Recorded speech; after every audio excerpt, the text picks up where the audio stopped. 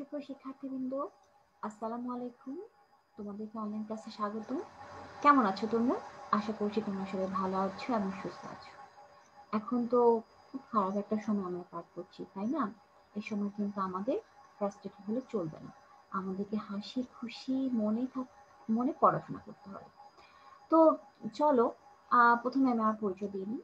আমি মারিয়া মোস্তফা, প্রভাষক, ব্যবস্থাপনা বিভাগ, সরকারি বাংলা কলেজ, ঢাকা। আজকে আমি দ্বাদশের ক্লাস নিব। তোমাদের যে ব্যবসা সংগঠন ব্যবস্থাপনা বইয়ের যে ব্যবস্থাপনা দ্বিতীয় পত্র, এই বইয়ে একটা চ্যাপ্টার পড়াবো। চ্যাপ্টারটির নাম হচ্ছে যোগাযোগ। এটি অষ্টম অধ্যায়ে আছে। তোমরা জানো এই চ্যাপ্টারটি আমি এর আগে ধরেছি। চ্যাপ্টারটির কিছু অংশ পড়িয়েছিলাম, আজকে আমি বাকি অংশ পড়াবো। তার আগে চলো দেখে নিই আমরা গত ক্লাসে কি কি পড়েছিলাম। হয় না, আমার ক্লাসটা অনেকদিন পর পর হয়। তো দেখা যাচ্ছে যে তোমরা হয়তোবা ভুলে গিয়েছো, মাঝখান থেকে হয়তোবা ক্যাপচার করতে একটু কষ্ট হতে পারে। এই জন্য চলো আমরা অ্যাট এ গ্লান্স দেখে নিই আমরা গত ক্লাসে কি কি শিখেছিলাম। খুব দ্রুত দেখে নিই। আমরা গত ক্লাসে জেনেছিলাম যোগাযোগের মানে হচ্ছে কমিউনিকেশন, তাই না? এটা তো আমরা সবাই জানি। এখানে আমরা কিছু ছবি দেখেছিলাম, একটু হলেও মনে পড়ছে, তাই না? দেখো আমরা একটা কোটেশন ইউজ করেছিলাম। ভিডিওটা তোমরা কিন্তু পাবা, তোমাদের গ্রুপের মধ্যেই আমার নামে সার্চ করলে তোমরা কিন্তু আগের ক্লাসটি পেয়ে যাবে। তথ্য জট নিয়ে আলোচনা করেছিলাম। এই যে দেখো কি একটা বাজে অবস্থা, যখনই আমরা যোগাযোগ ভালোভাবে করতে পারি না, যদি না পারি, আমাদের যদি কোনো শৃঙ্খলাবদ্ধভাবে যদি আমরা কমিউনিকেট করতে না পারি, দেখা যাচ্ছে যদি আমরা এলোমেলোভাবে যোগাযোগ করি, যদি কোনো নিয়ম না মেনটেন করি, তাহলে কিন্তু এরকম একটা জট পাখি যাওয়ার সম্ভাবনা থাকে। যোগাযোগের ধারণা পড়েছিলাম আমরা, তারপরে যোগাযোগের প্রক্রিয়া পড়েছিলাম, ফলাবর্তন খুবই গুরুত্বপূর্ণ। আমি বলেছিলাম ফিডব্যাক খুবই গুরুত্বপূর্ণ, এটা না হলে কিন্তু যোগাযোগ অসম্পূর্ণ থেকে যায়। ক্লিয়ার ইজ কাইন্ড, যোগাযোগের প্রক্রিয়া একটা ছবি দিয়েছিলাম, নিশ্চয়ই মনে পড়ছে তোমাদের এখন, তাই না? ব্যবসায় যোগাযোগের গুরুত্ব আলোচনা করেছিলাম, প্রতিটা পয়েন্ট খুবই গুরুত্বপূর্ণ, বইয়ে পাবা তোমরা, আর ভিডিওটি দেখে নিবা। তারপর ব্যবসায় যোগাযোগের বিভিন্ন ধরন আলোচনা করেছিলাম, এই চারটা খুবই গুরুত্বপূর্ণ, মাথার মধ্যে কিন্তু গেঁথে নিতে হবে। তারপর দেখো যোগাযোগের মাধ্যমের প্রকারভেদ আলোচনা করেছিলাম, শাব্দিক যোগাযোগ, লিখিত যোগাযোগ, মৌখিক যোগাযোগ, শব্দ বহির্ভূত যোগাযোগ। ব্যাপারগুলো কিন্তু খুবই ইজি, আমরা জানি এগুলো, তোমরা বইয়ে সবই পাবা, কিন্তু একটু ট্যাক্টফুলি পড়তে হবে, মানে হচ্ছে মনে রাখতে হবে, কোনো কিছু বাদ দেওয়া যাবে না। যোগাযোগের মাধ্যমে প্রকারভেদ পড়েছিলাম, কি কি মাধ্যম রয়েছে। আজকে আমরা কিন্তু এই মাধ্যমে যে প্রকারভেদগুলো আছে সেগুলো ডিটেইলি আলোচনা করব। গত ক্লাসে আমরা এখানেই শেষ করেছিলাম, যোগাযোগের বিভিন্ন মাধ্যমগুলো কি কি এটা বলেই কিন্তু গত ক্লাসে শেষ করেছিলাম। তারপর কিছু ছবি দিয়েছিলাম, দেখো হাত দিয়ে দেখাচ্ছে যে আমি খেলতে যাচ্ছি, আমার ফিনিশড কাজ, আমি হেল্প চাচ্ছি, আমি আরো কিছু চাচ্ছি, মোর হেল্প ফিনিশড, এই জিনিসগুলো কিন্তু আমরা হাত দিয়ে অঙ্কন করে প্রকাশ করতে পারি। দেখো যারা বোবা তারা কিন্তু এভাবেই কিন্তু কমিউনিকেট করে। তারা বোবা বলে যে তারা যে কমিউনিকেশন বন্ধ করে দিচ্ছে তা কিন্তু না, তাদেরও কিছু ওয়ে রয়েছে। দেখো এটাও কিন্তু একটা কমিউনিকেশন। তারপর ওয়ান ওয়ে একটা ছবি দেখো, এটা কি? লিখিত যোগাযোগ। হ্যাঁ, আজকে আমরা এই লিখিত যোগাযোগ নিয়ে আরো ডিটেইলি আলোচনা করব। গত ক্লাসে কিন্তু আমরা এখানে এসেই কিন্তু শেষ করেছিলাম, নলেজ ইজ পাওয়ার নিয়ে কিছু আলোচনা করেছিলাম। যাই হোক, আজকে আমরা গত ক্লাস আমরা এখানে শেষ করেছিলাম, ঠিক আছে? থ্যাংক ইউ দি। শুরু করা যাক আজকে আমরা দ্বিতীয় লেকচার, অষ্টম অধ্যায়ে যোগাযোগ। লিখিত যোগাযোগ বলতে কি বোঝায়? দেখো, লিখিতভাবে সংঘটিত যোগাযোগকে লিখিত যোগাযোগ বলা হয়। স্বাভাবিক ব্যাপার, আমরা জানি যে কমিউনিকেশনটা আমরা রিটেন ওয়েতে ইউজ করব, সেটা হচ্ছে রিটেন কমিউনিকেশন। দেখো একটা ছবি দেখো, ওয়ান ওয়ে। আমরা রাস্তায় এরকম দেখতেই পাই যে মাঝখানে ডিভাইডার রয়েছে, আমি উল্টা পাশ দিয়ে আসতে পারবো না, হয় না? পুলিশ আটকে দেন আমাদেরকে যদি আমরা উল্টা পাশ থেকে আসতে শুরু করি। সো যে দিকে ডিরেকশনটা দেওয়া আছে তোমাকে সেদিকে যেতে হবে, তুমি উল্টা পাশ দিয়ে আসতে পারবা না। কি হবে তাহলে? অ্যাক্সিডেন্ট হবে। আমরা বাঙালি কি করি? শর্টকাট ওয়ে খুঁজি, আমরা কিন্তু রুলস মানি না, আর আমরা কি বলি? দেশে বদনাম করি। কিন্তু চেঞ্জ করতে হবে আমাদের নিজের অ্যাটিটিউড। আমরা ভুল পথে রাস্তায় যাচ্ছি, এই লিখিত ডিরেকশন থাকার পরও কিন্তু আমরা কি করি? মানি না। এটা হয় কি? এটা হয় অ্যাক্সিডেন্ট। তখন জীবনটা নিজেই চলে যায়, যেটার মূল্য অনেক, সেটা আর ফিরে আসবে না। তো আমরা কিন্তু এখন থেকে কিন্তু রাস্তায় যে ডিরেকশনটা থাকবে, যে লিখিত যে ডিরেকশনটা থাকবে সেটা মেনে চলবো, কেমন?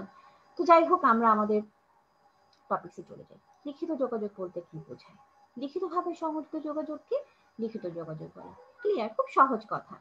আরেকটা ব্যাপার, ইম্পর্টেন্ট ব্যাপার, দেখো আমি লিখেছি, এটি একটি আনুষ্ঠানিক প্রকৃতির যোগাযোগ। অবভিয়াসলি এটা কিন্তু খুব ফর্মাল। কেন ফর্মাল বলবো? যেমন ধরো আমি গভর্নমেন্ট বাংলা কলেজে একজন প্রভাষক, আমাদের যে শ্রদ্ধেয় যে আমাদের যে অধ্যক্ষ ম্যাডাম আছেন, উনি আমাদের যদি কোনো মিটিং ডাকেন, কোনো অ্যানাউন্সমেন্ট যদি থাকে, তাহলে উনি লিখিত আকারে নোটিশ দেন, কারণ এটা ফর্মাল, ফর্মালি সেটা আমাদেরকে জানান। এসব ক্ষেত্রে কিন্তু ম্যাডাম আমাদেরকে ফোন করে কিন্তু ইন্ডিভিজুয়ালি বলেন, ম্যাডাম আমাকে একটা নোটিশ দিয়ে দেন, আমরা আমাদের দায়িত্ব সেটা দেখা, সেটা দেখে আমরা সে অনুযায়ী ম্যাডামের নির্দেশনা মেনে কাজ করার চেষ্টা করি। সো এটা আমি আমার জবের পার্সপেক্টিভে বললাম। এরকম আরো যারা বিভিন্ন জব রয়েছে, বিভিন্ন ব্যাংকে বলো, বিভিন্ন জায়গায় আছে, সাধারণত এই জিনিসগুলো লিখিত ভাবে কিন্তু ডিরেকশন দেওয়া হয়। বেশিরভাগ ক্ষেত্রে রিটেন কমিউনিকেশনটা ফর্মাল হয়, ফর্মালি কাজে ইউজ করা হয়। হ্যাঁ, ইনফর্মালি ইউজ করা হয়, বাট এটি একটি আনুষ্ঠানিকতার ক্ষেত্রে বেশি ইউজ করা হয় লিখিত বলতে গেলে যোগাযোগ। এইরূপ যোগাযোগ শব্দ এইরূপ যোগাযোগ শব্দ ব্যবহার করে অর্থপূর্ণ সংবাদ লিখে তা কি করে প্রাপকের নিকট প্রেরণ করে, যা পাঠ করে প্রাপক এবং এর মর্মার্থ উপলব্ধি করে। লিখিত যোগাযোগকে আনুষ্ঠানিক যোগাযোগ মাধ্যম, তাই প্রাতিষ্ঠানিক সিদ্ধান্ত বলো, আদেশ, নির্দেশ ইত্যাদি অধস্তনদের জানানো বা অধস্তনগণ কর্তৃক তাদের সমস্যা, প্রতিক্রিয়া, সুপারিশ ইত্যাদি ঊর্ধ্বতনদের জানানোর ক্ষেত্রে লিখিত যোগাযোগ ব্যাপকভাবে ব্যবহৃত হয়। ক্লিয়ার? আই হোপ তোমরা একটু হলে বুঝতে পেরেছো। এখন আমরা যাব এর একটা, দেখো আচ্ছা, পরে যাওয়ার আগে আমি পরের স্লাইডে যাওয়ার আগে আমি একটা ছবি দেখি। দেখো এখানে লিখিত যোগাযোগের কিছু প্যাটার্ন রয়েছে। দেখো ইমেল অবশ্যই লিখিত যোগাযোগ। ইমেলে আমরা কি করি? তোমরা কি জানো? তোমরা কি মেইল খুলতে পারো? মেইল কিভাবে ইউজ করতে হয় জেনে নিও। এখনকার যুগ কিন্তু ডিজিটাল যুগ, আইসিটি জানতে হবে, এবং যত তুমি পিছিয়ে থাকবা এই বিষয়গুলো, যত তুমি না জানবা তুমি কিন্তু পিছিয়ে থাকবা। এখন কম্পিটিশনের যুগ, তোমাকে জানতে হবে কিভাবে ইমেইল খুলতে হয়, কিভাবে ইমেইল ইউজ করতে হয়, কিভাবে তাকে মেইল পাঠাতে হয়। হ্যাঁ, তো এটা জেনে নিবা। ইমেইল একটা রিটেন কমিউনিকেশন। মেমোস এটা রিটেন কমিউনিকেশন। এমপ্লয়েড ম্যানুয়ালস এটা একটা রিটেন কমিউনিকেশন। ফ্যাক্সেস এটা রিটেন কমিউনিকেশন। ইনস্ট্যান্ট মেসেজ এটা রিটেন কমিউনিকেশন। লেটার্স আমরা সবসময় আমরা চিঠি লিখি, আমরা মেসেজ করছি মোবাইলে, টেক্সট করছি, আমরা যে ফেসবুক ইউজ করি সেখানে আমরা মেসেঞ্জারে যাচ্ছি, আমাদের ফ্রেন্ডের সঙ্গে চ্যাট করছি। হ্যাঁ, তো এই সব কিছু কিন্তু কি হচ্ছে, এগুলোকে আমরা রিটেন কমিউনিকেশন বলছি। হ্যাঁ, আচ্ছা, এখন একটা ক্লিয়ার তো হলো যে রিটেন কমিউনিকেশন গুলো কি কি। ইমেইল এটা খুব মজার একটা ছবি। আমরা কাউকে যখন মেইল করি তখন কি হয়, সেটাকে রিটেন কমিউনিকেশন বলা হয়। আচ্ছা, এখন যাওয়া যাক এর সুবিধাগুলো। রিটেন কমিউনিকেশনের অনেক সুবিধা। সত্যি কথা বলতে কি আমার নিজেরই পছন্দ রিটেন কমিউনিকেশন। এখানে কোনো ভুল বোঝাবুঝি থাকে না, কোনো আর্গুমেন্টের কোনো স্কোপ থাকে না, এখানে কোনো রিউমারের কিন্তু কোনো অবকাশ নেই। তো চলো যাওয়া যাক এই সুবিধাগুলো কি কি। প্রথমে আসি ভুল বোঝাবুঝি অবসান। Eliminating misunderstanding. যোগাযোগের বিভিন্ন পদ্ধতির মধ্যে লিখিত যোগাযোগ সর্বাধিক সঠিক ও নির্ভুল যোগাযোগ পদ্ধতি। এরূপ যোগাযোগে সংবাদে ভুল ব্যাখ্যা বা পক্ষ সময়ের মধ্যে সন্দেহ ও ভুল বোঝাবুঝির সম্ভাবনা দূর হয়। সত্যি কথা বলতে কি এখানে যেটা হয়, তুমি লিখে দিচ্ছ, তো তুমি এখানে কেউ তোমার মিস ইন্টারপ্রেট করতে পারবে না কিন্তু, তাই না? তুমি এখানে লিখে দিয়েছো, তুমি তুমি আবার কিন্তু তুমি ডিনাইও করতে পারবে না। তুমি যদি কিছু লিখো তোমাকে তো ভেবে চিন্তে লিখতে হবে, কারণ তুমি কিন্তু ডিনাই করতে পারবে না, তুমি অস্বীকার করতে পারবে না যে তুমি এটা লেখোনি, কারণ তোমার সাইন থাকবে, তোমার হাতে লেখা থাকবে। এবং যারা হ্যান্ড রাইটিং এক্সপার্ট আছে, তুমি কিন্তু অস্বীকার যদি করবে না এটা আমার লেখা না, হ্যান্ড রাইটিং এক্সপার্ট যারা আছে তারা কিন্তু সেটা ধরে ফেলবে, তোমার লেখার প্যাটার্ন বের করে বলবে তোমার লেখা, তখন তুমি কিন্তু কোনো মতেই অস্বীকার করতে পারবে না। তো লিখিত যোগাযোগ খুবই গুরুত্বপূর্ণ ব্যাপার। এখানে ভুল বোঝাবুঝি অবসান হয়। নাম্বার 2 হচ্ছে স্থায়ী দলিল, পার্মানেন্ট রেকর্ড।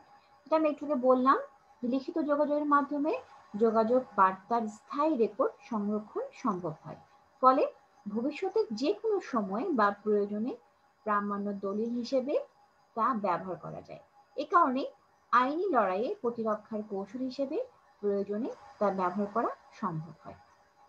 দেখো না, আমরা যে দলিল ইউজ করি, আমাদের জমি জমার দলিল, বাড়ির দলিল, কেন দলিল বলি এটাকে, কেন সেটা লিখিত থাকে? এই কারণেই থাকে যে আমরা পরে এটা দেখিয়ে আমার অধিকারটা আদায় করতে পারবো। যদি কেউ আমার সাথে আমার আমার বাড়ি চায়, আমার জমি কেউ হস্তক্ষেপ জমিতে যদি কেউ দাবি করে যেটা আমার জমি, তাহলে আমি আমার দলিলগুলো বের করে কোর্টে যাই আমি মামলা করতে পারবো যে সে আমাকে হ্যারাস করছে, সে আমার জমি দখল করতে যাচ্ছে। আদারওয়াইজ যদি তোমার দলিল না থাকে তুমি কিন্তু অসহায়, তুমি কিছুই করতে পারবে না। সুতরাং বলা যায় লিখিত যোগাযোগ একটা স্থায়ী দলিল। তারপর আসো সমরূপতা বজায় রাখা। এখন মনে হতে পারে সমরূপতা বজায় রাখা আবার কি? অবশ্যই মেইনটেনিং ইউনিফর্মিটি, অর্থাৎ হচ্ছে সংগঠন এবং সংগঠনের বাইরের বিভিন্ন পক্ষের নিকট প্রেরিত বার্তার সমরূপতা বজায় রাখার ক্ষেত্রে লিখিত যোগাযোগের কোনো বিকল্প নেই। মৌখিকভাবে যদি কাউকে কোনো বার্তা বা সংবাদ বিভিন্ন জনের নিকট তুলে ধরতে বলা হয়, তবে দেখা যাবে অন্যের কিছু না কিছু বিকৃতি এসেছে, তাই না? লিখিত যোগাযোগের ক্ষেত্রে সুযোগ থাকে।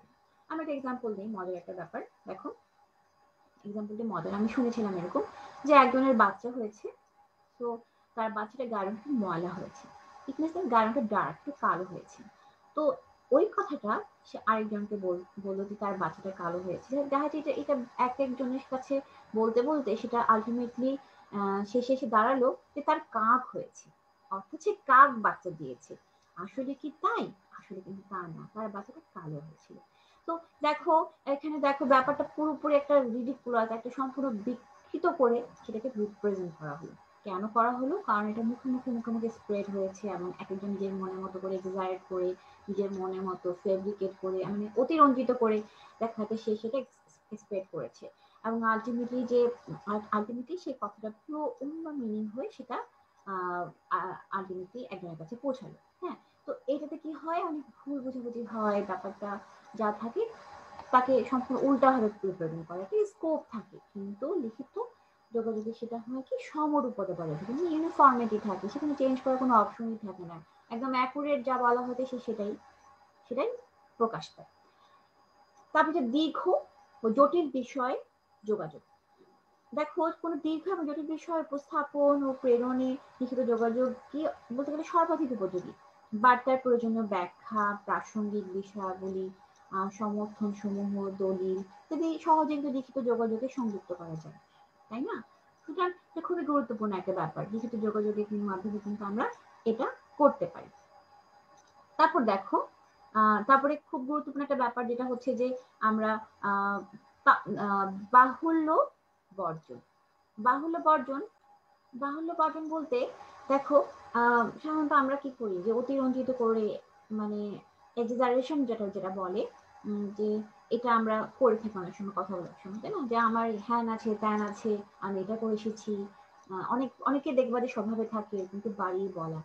এসব মানুষ কিন্তু বেশি দিন নিজেকে লুকিয়ে রাখতে পারে না। প্রথম প্রথম হয়তো বাড়িয়ে বলছে, মানুষকে বিশ্বাস করছে। যখন যখন দেখা যাচ্ছে যে সে যেটা বলছে সেটা ভুল বলছে, সেটা আসলে বাড়িয়ে বলছে, সেটা সেটা যখন আশেপাশে অনেক বুঝে যায়, তখন কিন্তু তাকে আমরা ধরেই দিই, তাকে আমরা ওই লিস্টে রেখে দিই যে তার কোনো কথাই বিশ্বাস করা যাবে না।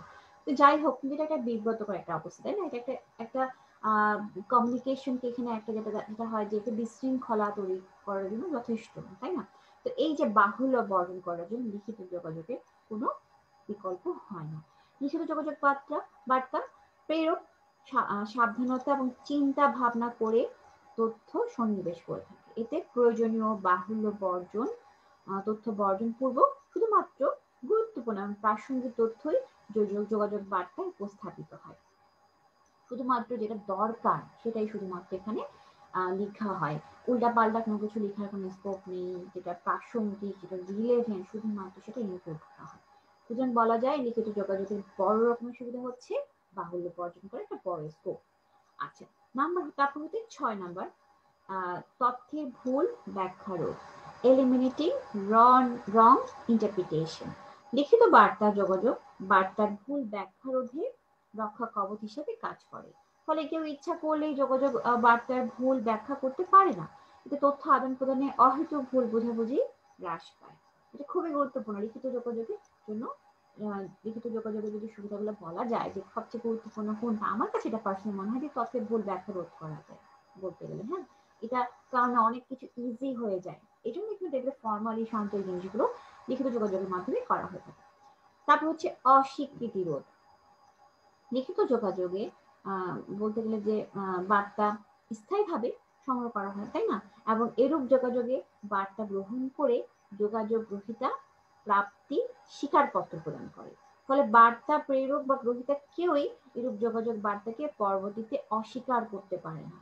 ইট মিনস আর তুমি চিঠি পাঠিয়েছো, তোমার চিঠি সে পাচ্ছে, সে চিঠি রিসিভ করেছে, সেই ডকুমেন্টটা সে তুমি পাচ্ছ, সো তুমি সে ডিনাই করতে পারবে না যে সে চিঠিটি পায়নি বা সে জানে না। এবং সে যদি পেয়ে থাকে সে একটা ফিডব্যাক দিবে।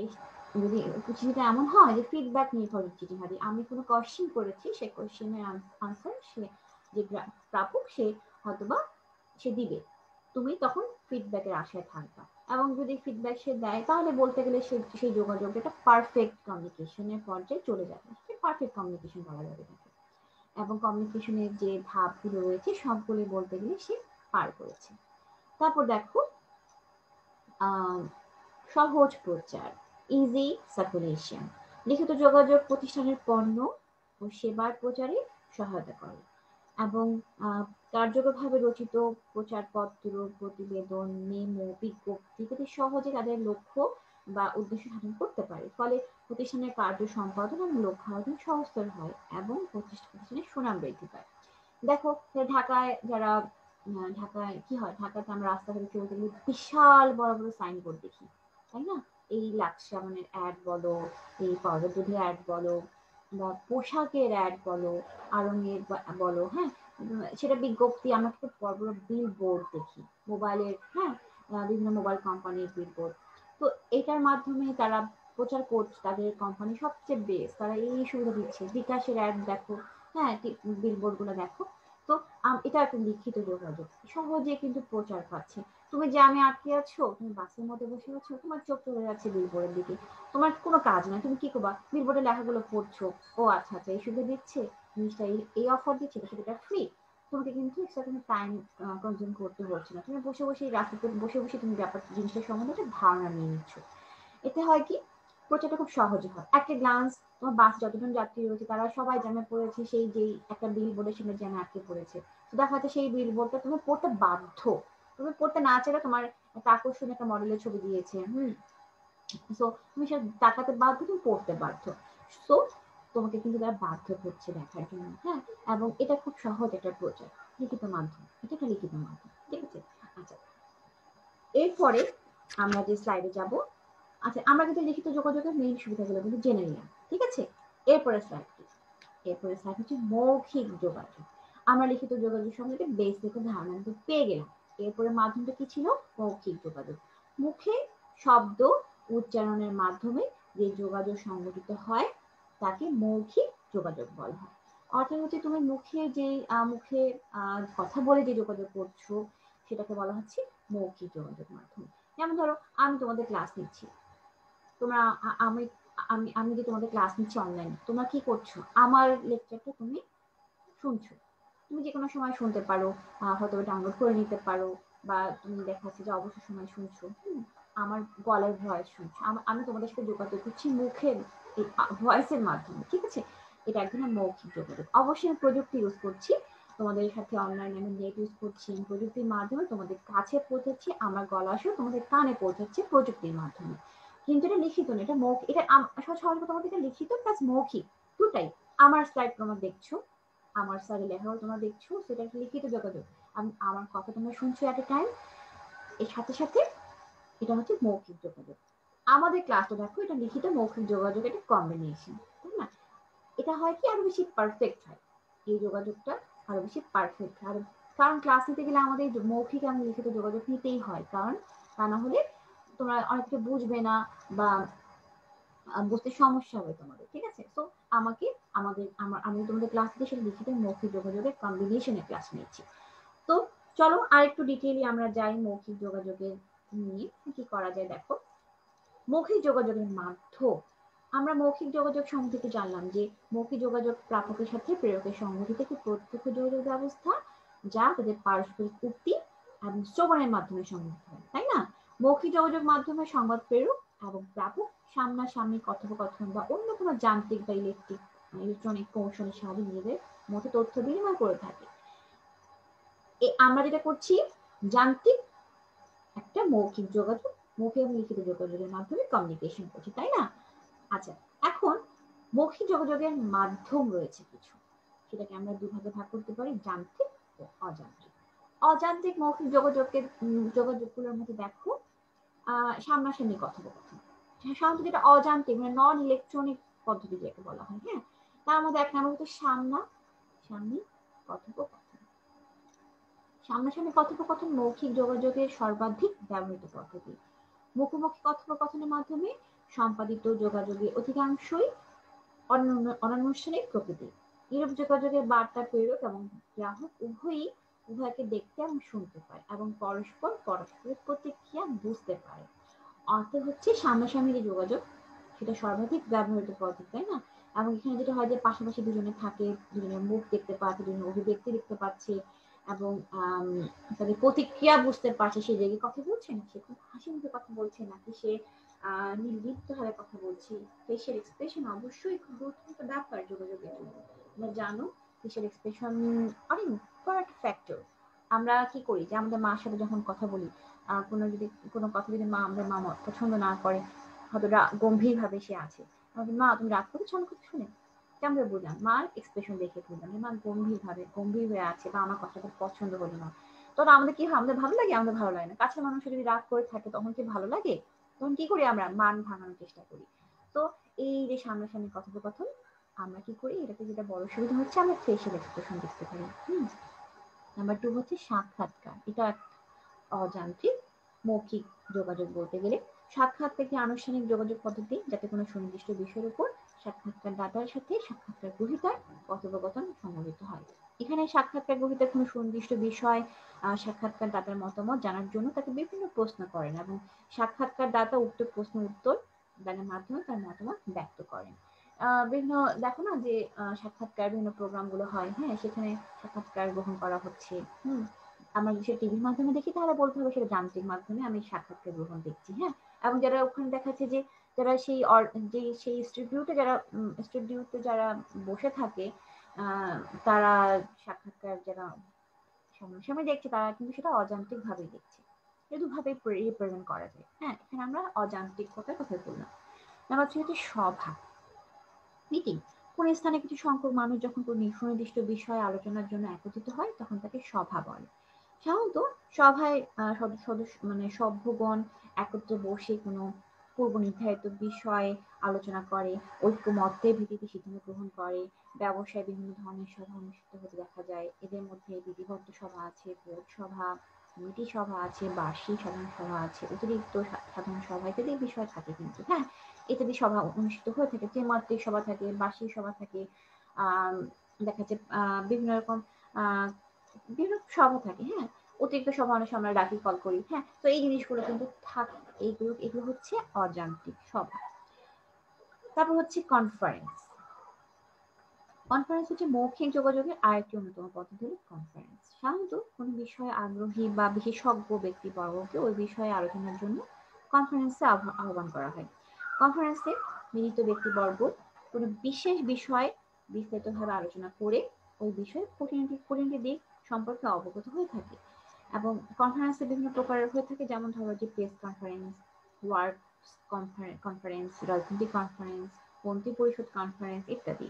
অর্থনীতি আর কোনো বিশেষজ্ঞ কোনো ব্যক্তি হয় কোনো বিষয়ে স্পেশালিস্ট, তারা তাদের ওই জ্ঞানটা দিকে ছড়িয়ে দেওয়ার জন্য তারা যদি কোনো আলোচনা করতে চায় তাদেরকে তখন কি হয়, তাদেরকে আহ্বান করা হয় এবং তারা সেই কনফারেন্সে তারা সেই বিশেষ বিষয় নিয়ে বিস্তারিত আলোচনা করে এবং ওই বিষয় সম্বন্ধে কোনো প্রশ্ন থাকে, দেখা যাচ্ছে সেখানে তারা যারা থাকে অডিয়েন্স তারা কোশ্চেন করে, তারা সেই খুঁটিনাটি দিক সম্বন্ধে প্রশ্ন করে এবং তারা সেই বিষয়ে ধারণা লাভ করে। এবং এই কনফারেন্স বিভিন্ন রকম হয়ে থাকে। প্রেস কনফারেন্স কথা বললাম যেটা বলে যে দেখো না সাংবাদিকরা কোশ্চেন করে, আমাদের মাননীয় প্রধানমন্ত্রী যখন কোনো প্রেস কনফারেন্স করেন তখন কি হয় ম্যাডাম, তখন কি হয় প্রধানমন্ত্রীকে অনেক কোশ্চেন করা হয়, খুব সুন্দরভাবে সবকিছু আনসার দিয়ে দেয়, হ্যাঁ। তো এটাকে বলা হচ্ছে কনফারেন্স। তারপর হচ্ছে নাম্বার 5 ভাষণ বা আলোচনা, লেকচার থেকে বলা হয়। প্রশিক্ষণ এবং শিক্ষামূলক কর্মসূচিতে ভাষণ একটি কার্যকরী মৌখিক যোগাযোগ পদ্ধতি হিসেবে বিবেচিত হয়। এই পদ্ধতির মাধ্যমে শিক্ষার্থী এবং প্রশিক্ষণার্থীদের সাথে কার্যকরভাবে যোগাযোগ সম্পর্ক স্থাপন করা হয়। যেমন ধরো আমি কি করছি, ভাষণ দিচ্ছি, তোমাদেরকে লেকচার দিচ্ছি, হ্যাঁ, আলোচনা করছি কোনো একটা টপিক, তাই না, আলোচনা, তোমাদের সাথে আমি আলোচনা করছি কি মৌখিক যোগাযোগ নিয়ে, যোগাযোগ চ্যাপ্টার নিয়ে। তো এটা একটা মৌখিক যোগাযোগ। নাম্বার 6 হচ্ছে মঞ্চ বক্তৃতা, ডায়াস স্পিচ যাকে বলা হয়। অনেক সময় কোনো বিষয়ে সাধারণ মানুষ বা সদস্যদের জানানো এবং তাদের সমর্থন আদায়ের লক্ষ্যে রাজনৈতিক বা ধর্মীয় নেতা বা ব্যবসায়ী নেতৃবৃন্দ মঞ্চ বক্তৃতার আয়োজন করে। মঞ্চ বক্তৃতা প্রদানের পূর্বে যোগাযোগকারীকে পূর্বাহ্নেই প্রয়োজনীয় প্রস্তুতি নিতে হয়। এটা একটা অ্যারেঞ্জমেন্ট একটা ব্যাপার রয়েছে, যেহেতু একটা সময় একই সময় অনেকেই তার বক্তৃতা শুনবে, সাউন্ডের ব্যাপার, সাউন্ড ঠিক করতে হবে, মঞ্চ তৈরি করতে হবে, এবং সেখানে বিভিন্ন রকম মঞ্চ হতে পারে, রাজনৈতিক মঞ্চ হতে পারে, ধর্মীয় মঞ্চ হতে পারে, যে মঞ্চে রাজনৈতিক আলোচনা হতে পারে, ধর্মীয় আলোচনা হতে পারে। তো এই যে এটাকে বলা হচ্ছে মঞ্চ বক্তৃতা। এবং আমাদের বাঙালি আমরা ভালোই এই বক্তৃতা দিতে পারি, তাই না? আমরা মাইক পেলে কি করি, আমরা সবাই ছাড়তে চাই, আমরা বক্তৃতা দিয়ে যাই, কথা আর ফুরান না, তাই না? অডিয়েন্স বিরক্ত হোক আর না হোক, যাই হোক, এটা একটা মৌখিক যোগাযোগ এবং সেটা অযান্ত্রিক। আচ্ছা, তারপর হচ্ছে দলীয় কর্মসূচি। মৌখিক আলোচনা, অনুভূতি, ভালোবাসা, অভিনন্দন ইত্যাদি বিনিময়ের লক্ষ্যে বিভিন্ন ধরনের দলীয় অনুষ্ঠানের আয়োজন করা হয়। এই জাতীয় দলীয় অনুষ্ঠানের মধ্যে চা চক্র, দিবা ও নৈশভোজ সভা, পুনর্মিলনী ইত্যাদি অনুষ্ঠানগুলি উল্লেখযোগ্য। এখানে হচ্ছে যে পার্টি, আমরা না পার্টি করছে, এখানে যেটা হয় যে আহ অনুষ্ঠানের মতো, এটা একটা পার্টি।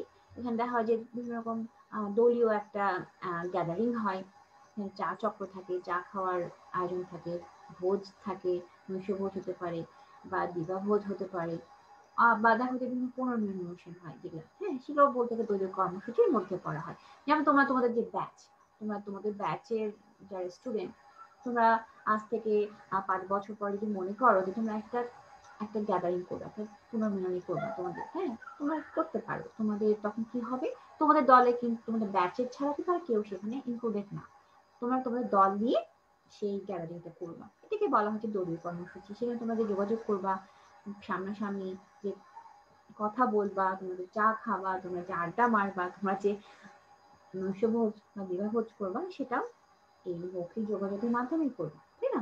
তো এই হলো মৌখিক যোগাযোগের মেইন যে মাধ্যমগুলো বা পদ্ধতিগুলো, এগুলো, হ্যাঁ। তো তারপরে দেখো আমরা যান্ত্রিক মৌখিক যোগাযোগ পদ্ধতি নিয়ে একটু আলোচনা করি, কেমন?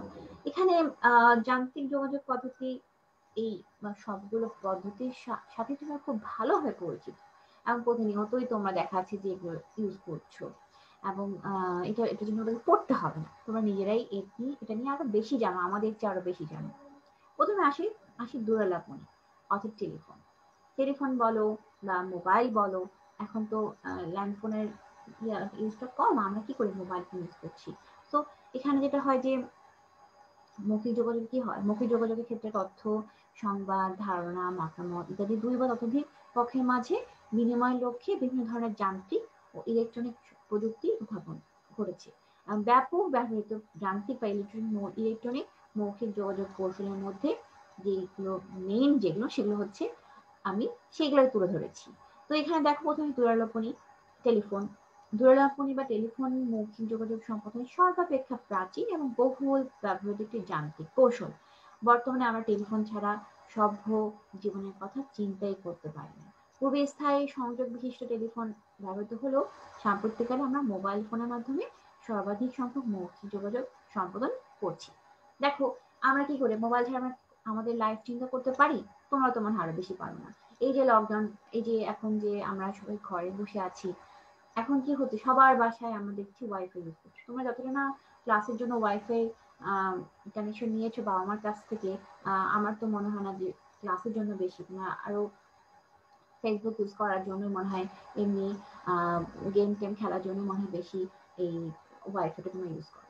করোনায় কাজটা, পড়াশোনায় মন দাও, কারণ এগুলো করার অনেক সময় পাবা সামনে, কিন্তু এখন যে ইম্পর্টেন্ট যে সময়টা পার করছো এটা তুমি আর পাবা না।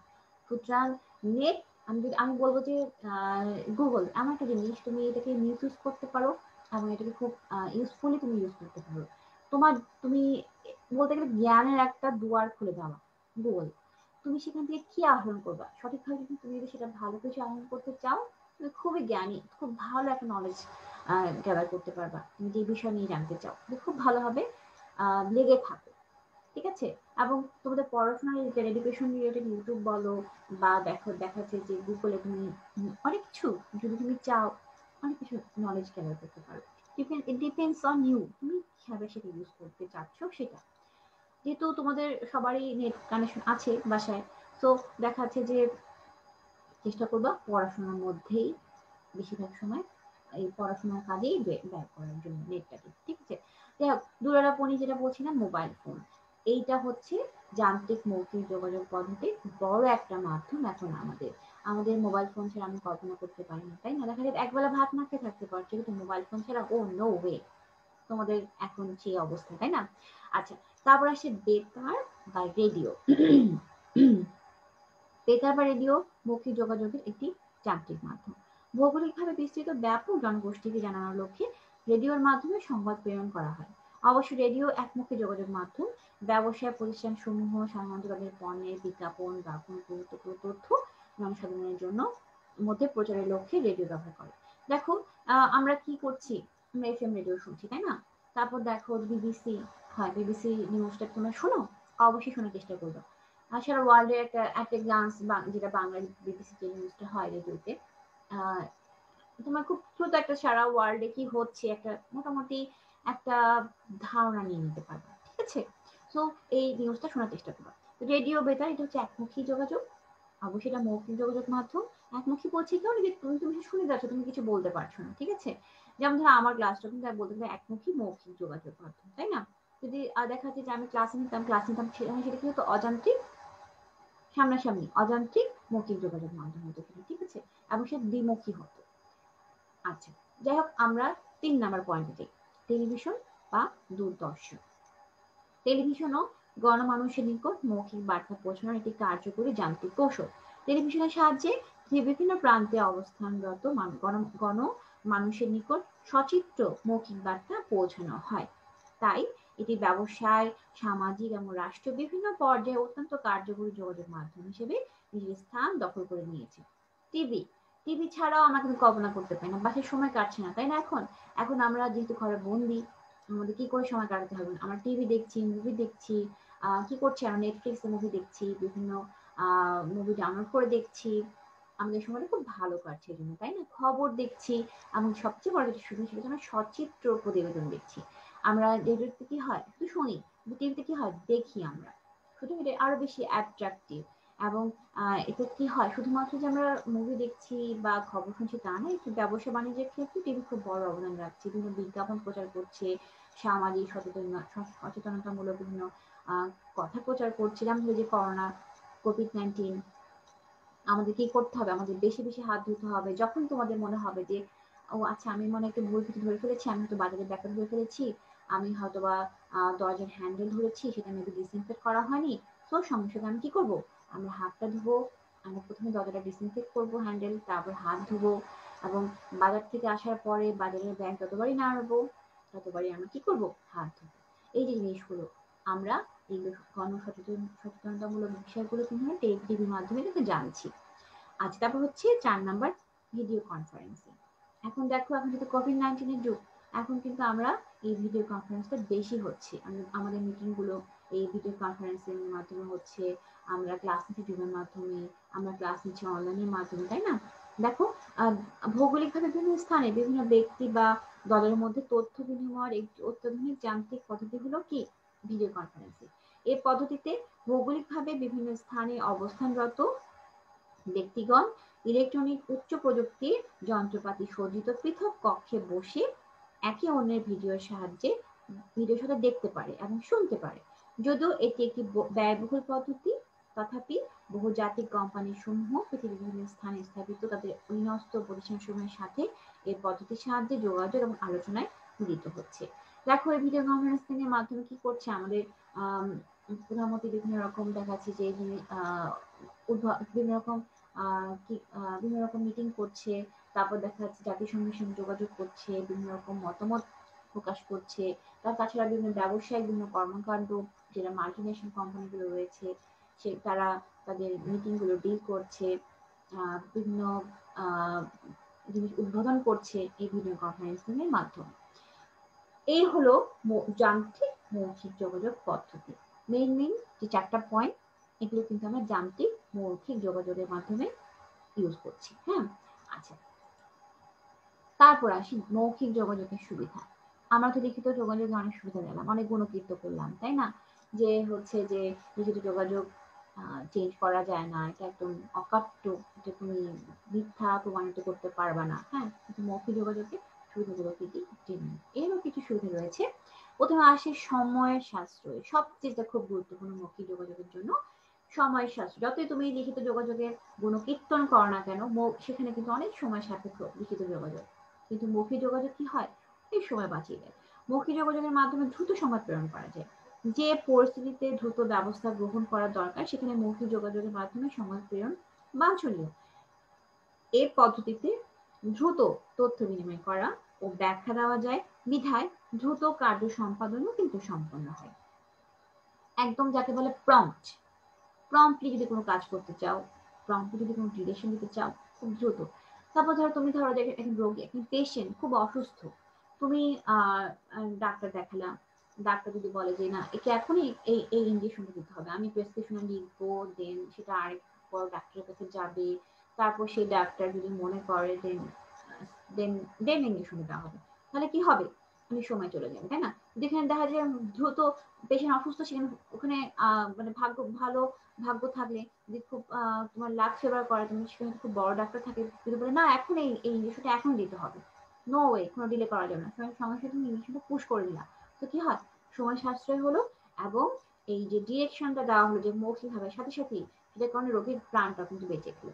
সো সময়ের সাশ্রয়টা খুব বড় একটা বেনিফিট এই মৌখিক যোগাযোগের ক্ষেত্রে। নাম্বার 2 হচ্ছে ব্যয় হ্রাস। সামনাসামনি কথোপকথনের মাধ্যমে সম্পাদিত মৌখিক যোগাযোগের ফলে প্রতিষ্ঠানের যোগাযোগ বিষয়ক ব্যয় হ্রাস পায়। এক্ষেত্রে খাতা, কলম, কাগজ ক্রয় বাবদ কোনো প্রকার অর্থ ব্যয় প্রয়োজন পড়ে না। আমরা লিখিত যোগাযোগে কি দরকার, আমাদের ভালো খাতা দরকার, ভালো কলম দরকার, কোনো সময় আমাদের অফসেট পেপার দরকার, কোনো সময় দেখা যাচ্ছে যে আমাদের প্রিন্ট করতে হয়, প্রিন্টারে প্রিন্ট করতে হয়। এখন তোমার খুব জরুরি একটা ডকুমেন্ট প্রিন্ট করতে হবে, তোমার হাতের কাছে প্রিন্টার নেই, তোমার কি করতে হবে, বাজারে যেয়ে প্রিন্ট করতে হবে। আবার প্রিন্টিং এর খরচও বেশি। একটা প্রিন্টারে কোনো একটা কাগজ প্রিন্ট করতে গেলে দেখা যাচ্ছে তোমার প্রতি পেজে একটা ভালো একটা কস্ট ব্যয় করতে হবে, ভালো একটা কস্ট পড়ে যাবে। হ্যাঁ, সো এখানে একটা বড় রকমের অসুবিধা বলতে গেলে লিখিত যোগাযোগের ক্ষেত্রে। এমন লিখিত যোগাযোগের ভুলগুলো বানান ঠিক করতে হবে তোমাকে। হ্যাঁ, তোমাকে সবকিছু খুব ফর্মালি খুব সুন্দর করে রিপ্রেজেন্ট করতে হবে। সো কি হয়, খরচ একটা ব্যাপার আছে, যেটা হচ্ছে সবচেয়ে ব্যাপার খরচ, এটা হয়েই যায় তোমার। হ্যাঁ, এইটা মৌখিক যোগাযোগের ক্ষেত্রে কিন্তু এটা স্কোপ নেই, তোমাকে এই খাতা, কলম, কাগজ কিনতে হবে না, তোমার এখানে ব্যয়টা হ্রাস পায়। নাম্বার 3, প্ররোচিতকরণ। কর্মীদের প্ররোচিতকরণ, প্রণোদনা প্রদান এবং নিয়ন্ত্রণে মৌখিক যোগাযোগ একটি শক্তিশালী হাতিয়ার। তাই ব্যবস্থাপকগণ অধস্তনদের নিকট তথ্য প্রেরণে অন্যান্য যোগাযোগ মাধ্যম অপেক্ষা মৌখিক যোগাযোগকে অধিকতর শ্রেয় মনে করেন। এই যে আমরা কি করছি, ম্যানেজমেন্ট করছি, এখানে কি কি আছে, প্রেষণা আছে, তাই না? লিডিং আছে, প্রেষণা পড়বো, আমরা লিডার পড়বো, লিডিং পড়বো, কন্ট্রোলিং পড়বো, অর্গানাইজিং পড়বো, সবকিছু কিন্তু কমিউনিকেশন, সবকিছু কমিউনিকেশন। অর্গানাইজেশন আমাদের লিখিত কমিউনিকেশন হতে পারে, মৌখিক কমিউনিকেশন হতে পারে, তবে নিয়ন্ত্রণের ক্ষেত্রে আমাদের সাথে ফ্রুটফুল কি মৌখিক যোগাযোগ।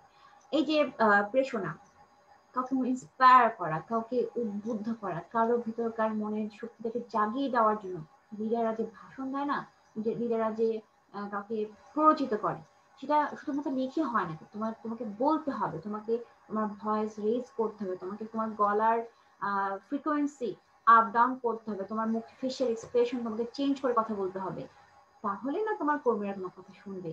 আদারওয়াইজ তুমি রোবটের মতো বলে গেলা, তুমি জাস্ট লিখে দিলা কিছু একটা, তারা হয়তো পড়লো, কেউ কারো করে মনে হলো, কারো করে মনে হতে পারে পড়ে, কারো করে কেউ পড়েও না, সত্যি কথা বলতে গেলে। অনেক কাছে সময় নেই আমার পড়া অত বড় লেকচার। এই জন্য সবচেয়ে বেশি ফ্রুটফুল হলো কথা বলা এবং কাউকে পরিচিত করার জন্য তোমাকে কথা বলতে হবে।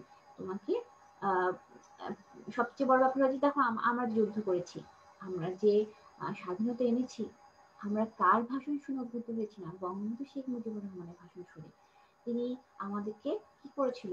আমাদেরকে পরিচিত করেছিলেন, উনি আমাদেরকে ইন্সপায়ার করেছিলেন, আমাদের মনের শক্তিটাকে জাগিয়ে তুলেছিলেন।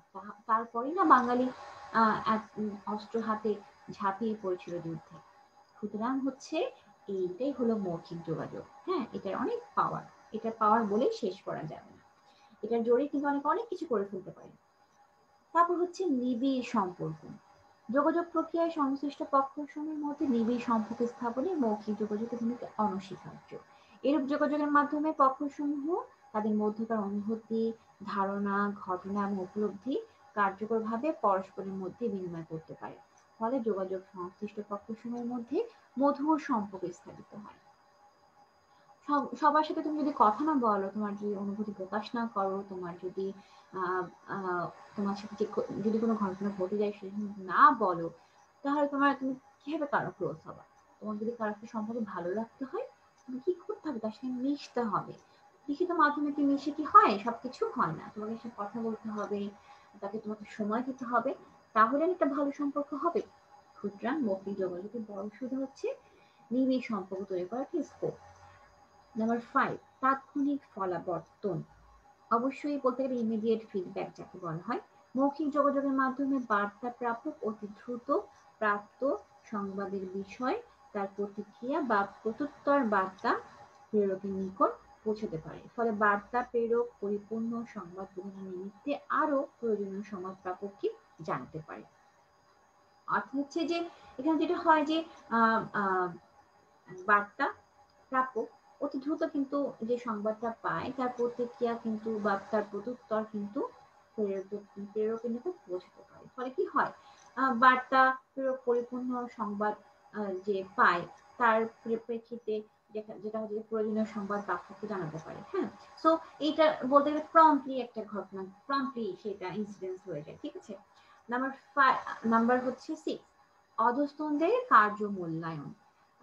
অ্যাপ্রিজাল অফ সাবঅর্ডিনেটস অ্যাকশন। মৌখিক সংবাদ বিনিময়ের মাধ্যমে ঊর্ধ্বতন নির্বাহী দ্রুত অধস্তনদের কার্য মূল্যায়ন করতে পারে এবং প্রেরিত সংবাদের বিষয়ে অধস্তনদের প্রতিক্রিয়া জানতে পারে। ফলে সংগঠনে ঊর্ধ্বতন এবং অধস্তন দ্বন্দ্ব ও ভুল বোঝাবুঝি হ্রাস পায়। অর্থাৎ হচ্ছে এখানে যেটা হয় যে তুমি তোমার অধস্তনদের কাজ মূল্যায়ন করতে পারছো, এবং অধস্তনরা যদি কোনো প্রতিক্রিয়া দেখায়, তাদের যদি কোনো সে থাকে, কিছু বলার যদি থাকে, সেটা খুব দ্রুতই কিন্তু প্রতিক্রিয়া জানাতে পারে। এবং এটা যদি তাকে কোনো চেইন অফ কমান্ড মেনটেন করতে হয় না। হ্যাঁ, সো এখানে কি হয়, একটা ভুল বোঝাবুঝিতে যে স্কোপ থাকে সেটা থাকে, খুব সুন্দরভাবে সমস্যার সমাধান হয়ে যায়। নাম্বার 7 হচ্ছে